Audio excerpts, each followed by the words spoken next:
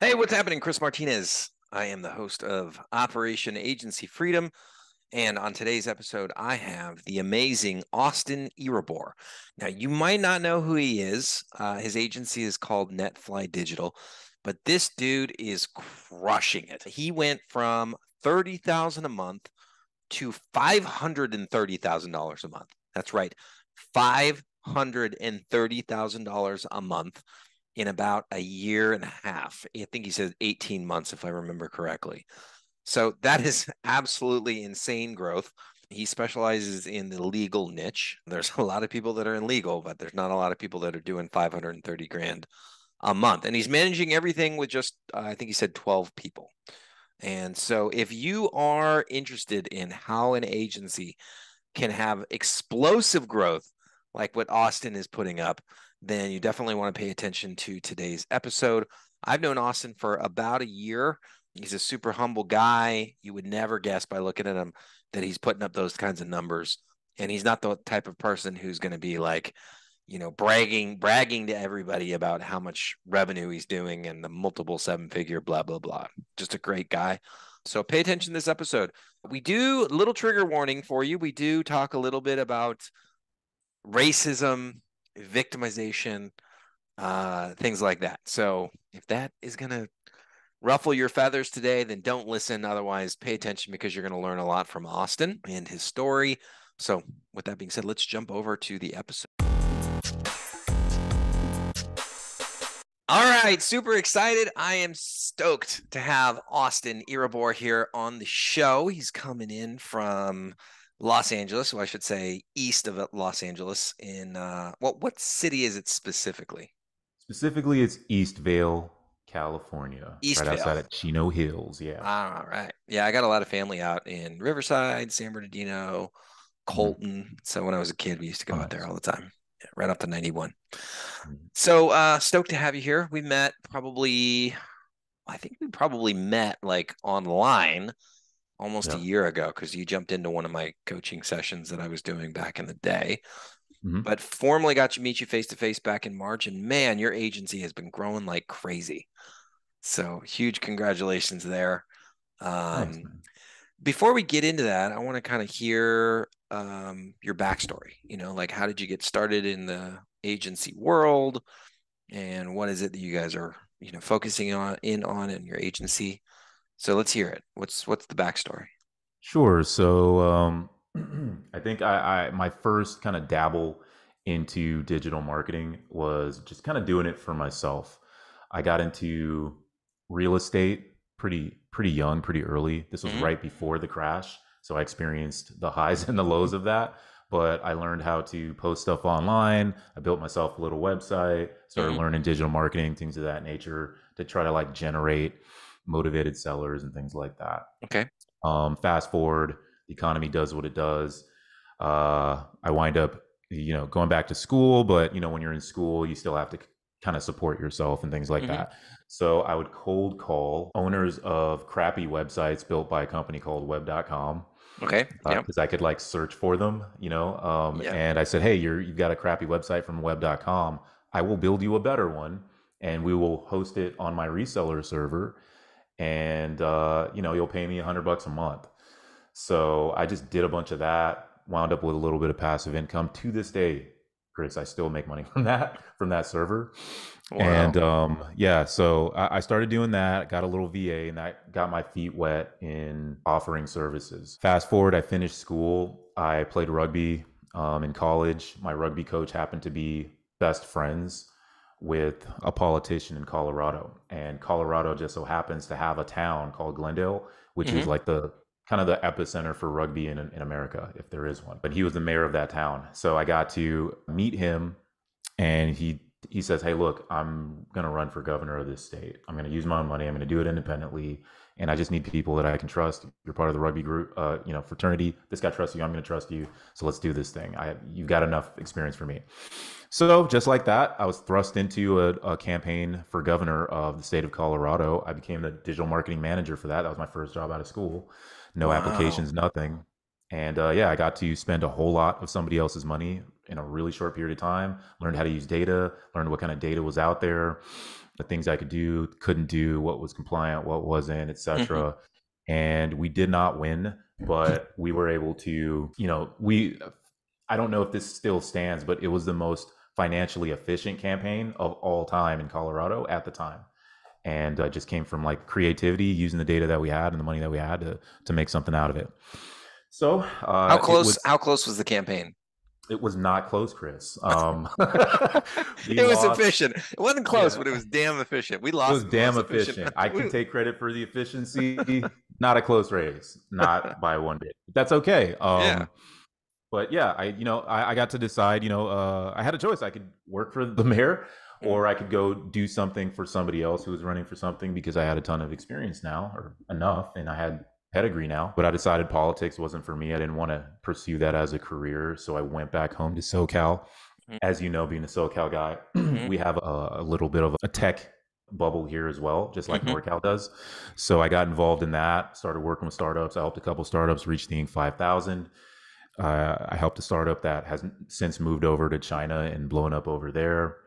And I got to sit down with actual incubators and accelerators. I was invited in, and I would like build game plans with teams. And I would say, I'm going to build this game plan for you, and I'm going to host it online, and I'm going to track how often you guys are using it to see your growth and stuff like that. So that was really fun, and it built a lot of confidence. And I started my own agency because I wanted to do it for myself. And for a while, I was working with startups because that was kind of what I just come from. But I didn't like that because there were so many things outside of your control that happen in the startup world that you can do your job right and still not have one after. So I decided to do my own thing with small businesses. The old small business niche started there. And then I started focusing on lawyers because once upon a time, I was very close to taking the LSAT and going to law school. I think I may have gone that track if not for the things that happened, leading up to this decision. So I started working with lawyers about maybe 6 years ago. The company is about 8 years old now. And I was stuck at around 30K for many years. And around the time that I'd met you, I'd started to see some growth and improvements and things like that in my operation. And now we're at about just over 530 per month in monthly recurring. Wow. So you went from 30 to 530 in how much time? Just under 2 years. Wow, that's incredible. Yeah. So anybody who's listening, their ears just perked up if they weren't paying attention. So definitely pay attention to everything that we're going to talk about from here on out. Pull over the car, start taking notes. But seriously, like, it is really, really impressive how quickly you've been able to scale the agency. I've heard you say in the past, and I might be paraphrasing here, but you sell expensive shit to rich people. I do. Yeah.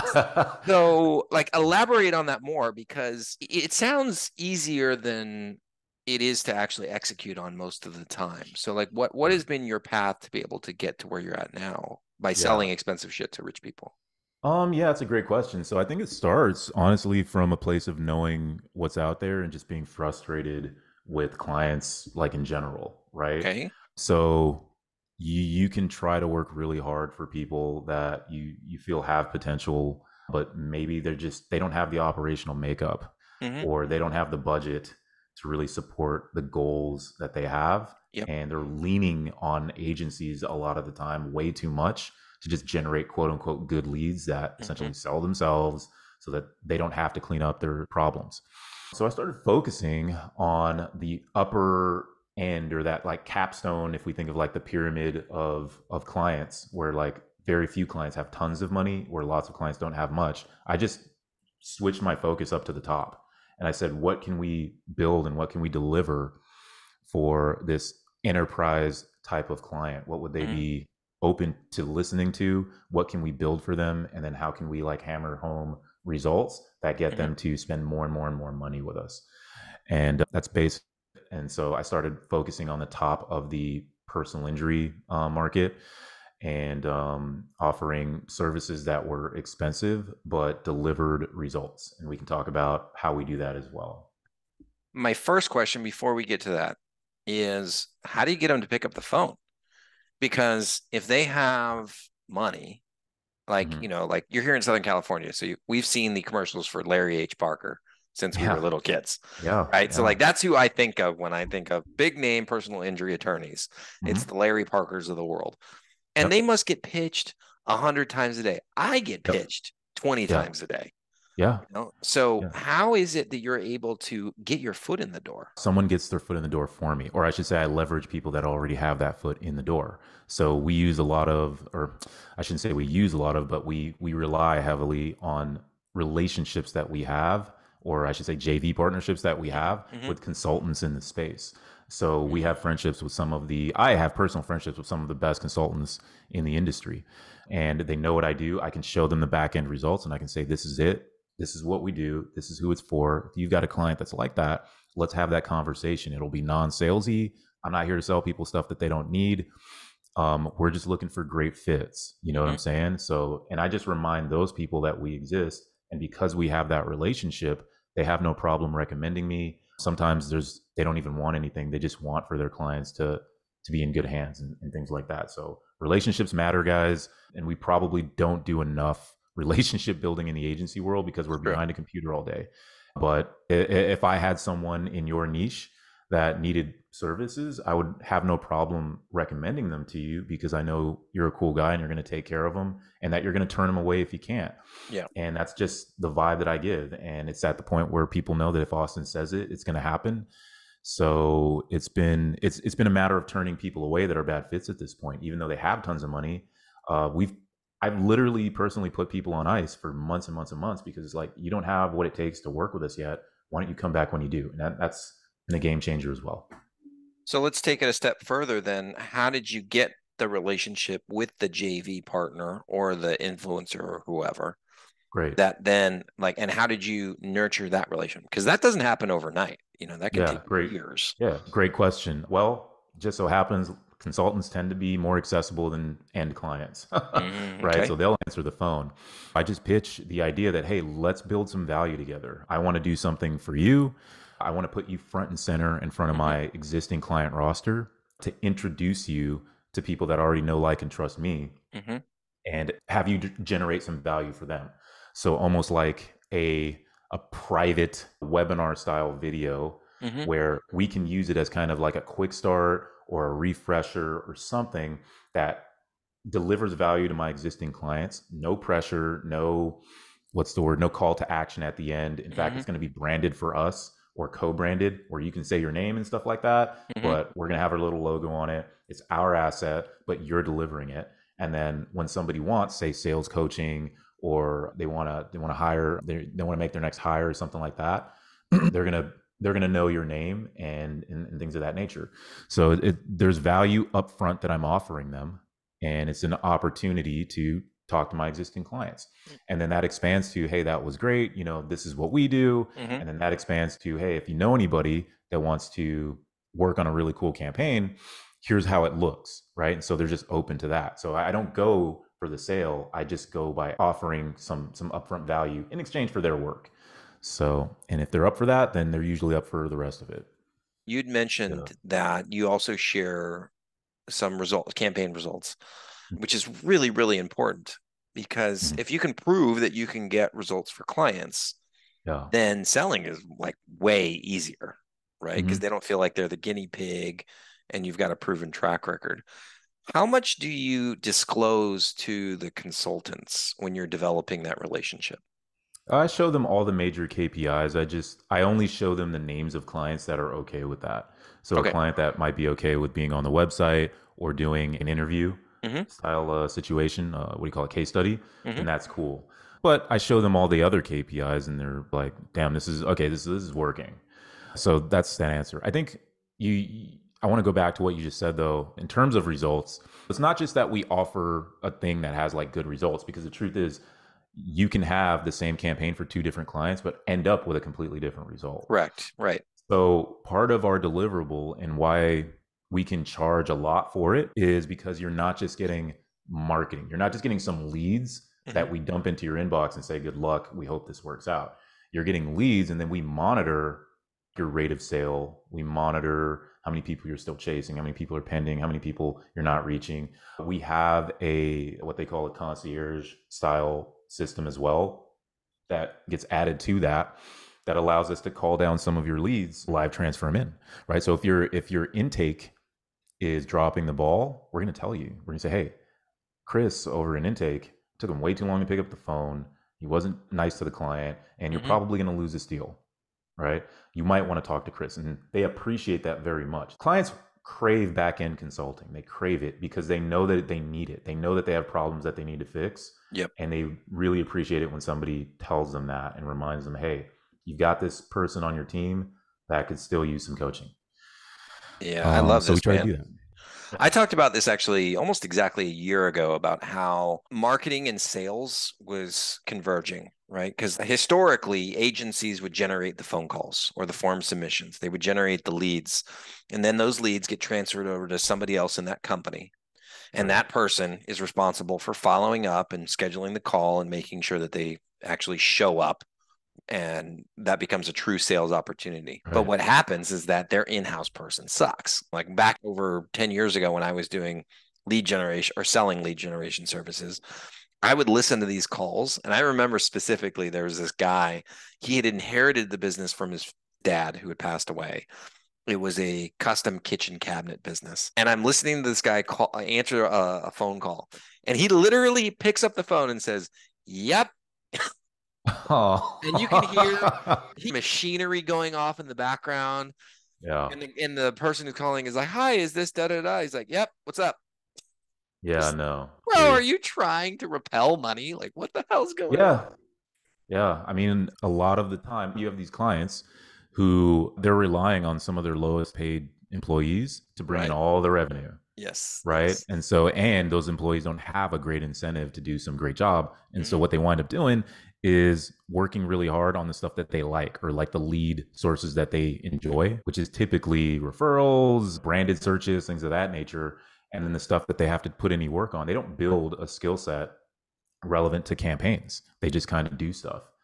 And unfortunately, we get the blame for that as agency owners. Yes. So I always give the analogy of, let's say you're not a client in niche XYZ, you're a surgeon, okay? And you've hired us to do your marketing. And we put 100 people on your table, and 97 of those people die. Do you have a marketing problem or do you have a surgery problem? Yep. Right? Because Right. we brought them onto the table, but you didn't fix them, you killed them. So let's lower the kill rate here. Let's increase the rate of proper surgeries by sharpening your tool. Love it. What do you think, prospect? Yeah. Yeah. That's a no-brainer type of question. Pun intended with the surgery analogy. So now you've got this, agency that's thriving, right? Let's talk Right. about the team that you've built along the way, because it's not just you. Around how many employees do you have now? We're down to 12. I had 14 last week. We're down to 12. I'm going to replace the people with some agency work, like some white labeling. Yeah. But we've got a couple concierges. They're like specialized in their range of concierge work. I have a marketing manager who does all of the organizational side stuff. I have a junior associate under her who basically works for her. The manager answers to me. I have a executive assistant slash Swiss Army knife, smarter than me, second brain person. I have a development person Hmm. who is essentially the gatekeeper. I have a in-house, what do you call it, like sales coach for Hmm. the clients as well. Okay. We have an organizational side SEO team too, composed of two people. So the SEO manager and then the content writer underneath him. So the writer and the manager work together, and they're basically working on improving our rank internally for the team. And then on the outsourcing side, we outsource some of the PPC work. I still Okay. do some of the PPC work. I still consider myself kind of an artisan with that. Hmm. And then now we just became a hybrid program literally last week. We signed our first SEO client. So we're doing that now, and we're going to lean on some white label providers for that as well. So when you Yeah, look at revenue per employee, you're upwards of 500K plus revenue per yeah, employee, which is awesome, yeah, right? If you got 12 yeah. employees, you're doing about 530 a month. It comes out to about 530 per employee, which is fantastic. Anything above 300,000 is freaking amazing. You guys are at Yeah. like 500,000 per employee, which is incredible. How do you Good. manage to keep everything running with such a low head count? You know what? The beauty of what we're doing here is that a lot of it is, I guess I'm more prone to a conveyor belt type of factory type of strategy, right? Yeah. Which is why I was so prone to white labeling some of the SEO work. I mean, some of it's going to be managed in-house by, Mm-hmm. the internal people, but the low end kind of grunt work, we're just Mm-hmm. going to farm that out because we know that it can be done by most anybody. And on the content side, we're leaning on the best content provider in the space.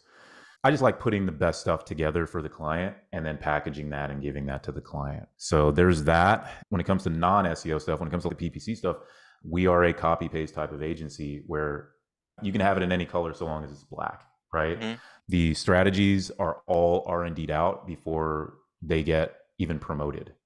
And we only work in certain specific sub niches. So personal injury, Mm-hmm. family, immigration. I'm missing one. Well, those are the big three right now. We do a little bit of bankruptcy, but we've gotten away from it. I don't like the clients. I don't like their clients. Okay. But yeah, so by keeping it super, super focused on what we're doing and then having a conveyor belt type of strategy where everybody's getting the same potato and we know that it works because we've already R&D'd it, all Mm-hmm. it leaves is one last variable, which is the client themselves and the Mm-hmm. sales and the logistics and stuff like that. And then we just pick a good pony, right? So I mentioned the SDR. His job is to be the gatekeeper. Nobody gets to see the Mm-hmm. wizard unless they're qualified to do so. Yep. So they have to be down with doing things the Netfly way. We're going to ask them qualifying questions. We come in as a skeptic, not them. Mm-hmm. And we say, hey, this is the way it is. I'm going to talk to you about what we do in a non-salesy way. We don't sell, we just show and tell. Mm-hmm. And if I think you're going to be a good fit, then you get to talk to the wizard. And then I'm the wizard, and then I further qualify. And the clients actually really appreciate it. It Uh-huh. gives a sense of quality to what we're doing as opposed to, hey, we'll work with anybody that can fog a mirror. I'd say super duplicatable service that's already been R&D'd out, not launching something in a new sub niche unless it's Mm-hmm. already been R&D'd out, and then telling everybody's going to get the same potato, on pushing that into high level, and then just training the client in 5 minutes on how to do that, drag and drop things, etc.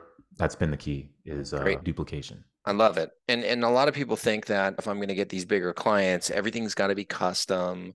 It's got to be super, super complicated. So you've kind of proven that that's not necessarily the case, that you can have a very templated type of ad strategy Yeah. or marketing strategy and charge a lot of money for it. Templated doesn't mean it's lower quality. It just means that you've done the R&D, you've done the research on it, you've built out a great funnel, you've built out great automations. If you build something really great, you deserve to get paid a lot for it. I agree. You should not try to give it to people who cannot appreciate it as well, because what's going to happen is you only have one reputation here. So you really don't want to burn it on bad fit. What you've got right now, if what you can literally build today is good for the mid tier, then only sell it to the mid tier. If it's good for the top tier, only sell it to the top tier. Don't sell it to the wrong fits. Don't sell it to the wrong tier, because that's going to hurt you in the end. That's great advice. So I want to kind of shift gears here and talk about you and your own personal development, because the Austin that was running the $30,000 a month agency is much different than the Austin that's running the $530,000 a month agency. Yep. What are some of the, and I know that this is a very broad and kind of a difficult question to answer in 10 minutes or less, but what are some of the changes that you've personally undergone in Yeah. scaling up your agency? I'm lazier to start there. Yeah. I call it constructive laziness. Okay. I trust people now. And before I did not. Me 5 years ago wanted to do everything. I wanted a hand in everything. And if I had someone doing some work for the company, they were literally just an assistant. They were just a robot. And I was there fixing whatever it was that they were doing because it wasn't exactly the way that I want it done. Mm. Now my evolution has been, this thing needs to get done. I'm looking at the organization outside of myself. It's not an extension of me. It's just Mm-hmm. this idea that I came up with and it's working, right? And so what does the organization need? It needs a marketing manager. It needs somebody that can really market it, somebody with experience at like a big company that can push it like a big company. Mm-hmm. Let me find that person, hire them, pay them what they're worth, and get out of their way. Tell them, like, this is the mission, this is the directive, this is the vision. How are we going to push that forward? How do we promote this? And then we'll rely on their brain to do that part of the business. And then same with business development, same with social media, same with SEO. We've got so many things going on now, Chris. I don't know how to use most of the tools that the team's using and that kind of stuff. I'm not an expert. I'm becoming less of an expert at all these things. And I'm just focusing on the vision and driving it forward and getting with the team and saying, hey, look, this is what I want to do next. How are we going to do it? Let's put all these heads together and figure it out. So when did So that mental shift happen? Was there something specific yeah, where you kind of realized that you couldn't micromanage everything or you couldn't control everything anymore? Was this a gradual evolution? yeah. Like what, how did you get Meeting there? guys like you, Yeah. honestly. Getting into contact and into close proximity to people that were doing the stuff that I wanted to do. It was the kink in my curve, in my learning curve, because Okay. it was like, okay, I'd never had really a network of people to like compare myself to. I don't know if that's the best word for it or the most healthy word, but I needed to see it done by people that were like me. I mean, Hmm. I'm not like you. You're twice my size. Uh, you know, you got better hair and all I'm that good not stuff. twice your size. Yes, I do have better hair. No, I'm Yes, older all than that. you, there's that. Yeah, well, you know what I mean. Yeah. I have people to look up to, and that's important to me. And I have people to rely on in terms of like, hey, am I doing this the right way? Like, what do you think, like operationally and things like that? Hmm. That was really a big deal. So I'd say anybody who's listening and they feel like they're alone, you don't have to be. You should go out and find people like Chris, find consultants, find coaches, and find your tribe, find your community, and bounce your stuff off of them and just soak that up. You're going to be the average of the people you spend the most time with. You can improve that tomorrow by spending time with the right people. I want to ask you a question because I feel like, well, maybe you can relate to this.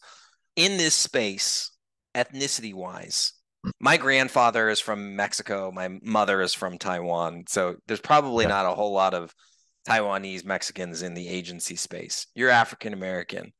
When you say, people that look like you in the minority space, we are kind of lumped into that together. There's not a lot of minorities in the agency space. There's definitely not a lot of African Americans in the agency space. Has that ever had a impact on what you thought was possible? No, never. Okay. Not once. It might have a lot. You know what? I am African American technically, but my culturally I and technically I'm Nigerian. My parents Okay. are immigrants. So I'm the first person born on American soil in my entire, family or whatever. So there's no excuse in that culture for not optimizing oneself. And I think a lot of people that come from immigrant Yeah. backgrounds, they kind of feel the same way. Like it doesn't matter that you look different, you can still get things done in America. That's number one. So I never had that pre built in kind of woke liberal, I'm a victim and there's a victimizer that I have to like deal with type of situation. So not having that limiting belief was important. I think coming from the right background, I grew up in a predominantly white suburb of LA, Mhm. if you can't tell by the sound of my voice. And I just didn't experience a lot of what people say that they experience, Yeah. not even in a that much of a nuanced way. So I think I've been super fortunate in that my worldview hasn't been impacted by vicarious experiences or the experiences that I've had firsthand. But I'll say to anybody who thinks that they're at a disadvantage because they're of color, you're not. That's a limiting belief that you can switch off when you're ready. I'm living proof. You're living proof. The only color that matters in business is green, man. You Hmm. know, the CEOs of some of these huge companies, they're brown, they're Indian, they're African American. Some of them are white, some of them are women. It just doesn't matter. Nobody cares. Nobody cares. So, and if somebody does care and they don't want to pay you because of what you look like, guess what? There are a million people right behind them that will pay you regardless of what you look like. So let it slide. Yeah, I love that attitude. I definitely think that it's one that we don't hear enough of. And that's why I wanted to ask you that question to Good question. inspire others to believe that it is possible. And I'm not saying that there isn't racism or discrimination. Like, I don't know, it was right before the pandemic when somebody told me to go back to Mexico. Ouch. Ironically, I was living in Mexico, so I ended up driving back to Mexico that day. So, joke's on you, motherfucker. I think I Um, will. Goodbye. yeah, I am going back to Mexico, but that's not the point. I am going to beat your ass first. But anyways, I'm not saying that there's not discrimination. I'm not saying that there isn't racism. I'm not saying that certain groups have it just as easy as other ones. But my belief is that somebody's got to win. It might as well be fucking me. Like why can't Yeah. I be the one who's going to win? And I think also like that kind of comes from my athletic background, and you're an athlete as well. It's like we might be the underdog And we might lose. If we played these guys 10 times, we might lose 9 times, right? Yeah. But who's to say that we can't win that one time today? Man, that's such a great quote. That's so true. And I think it's so important that you mentioned that. The athlete's mindset, someone that's been coached and has been taught that it doesn't matter that they're bigger than us, faster than us, stronger than us, with the right strategy and work ethic, we don't even need luck. We just need to do what we set out to do. Yeah. Do what you're And trained to do. execute. Yep. Yeah, and execute, and we can get it done. Yeah. That's such a good point. Love that, man. We're about out of time. It's been an absolute pleasure to chat with you. For anybody who is listening and is interested in learning from you or just wants to be friends with you, what's the best way that they can get in contact with you, whether that be social media or whatever? No new friends, all full. So sorry. You can reach out, Austin at netflydigital.com, and is a Nancy ETFLY digital.com. Shoot me an email. Let's grab a digital coffee or a coffee in real life. I love talking about this stuff. I love talking business. I love talking growth. And I can always learn from everybody too. Doesn't matter what level we're at. If we work together, we're all going to reach the top in the end. So let's all reach the top. I love it, man. Thank you so much. I would highly recommend that you take up Austin on his offer. He's got an incredibly unique and dry sense of humor. So you'll spend the entire time laughing, but it's like when you chat with him, it's like being on a TV show, and I can't think of what it is. It's kind of like The Office, but it's like it's awesome. He's a really, really good dude and super, super funny. So thanks, man. Appreciate awesome, that. man. Thank you so much. Oh, you know what? I thought of one more question. How did you come up with the name Netfly Digital?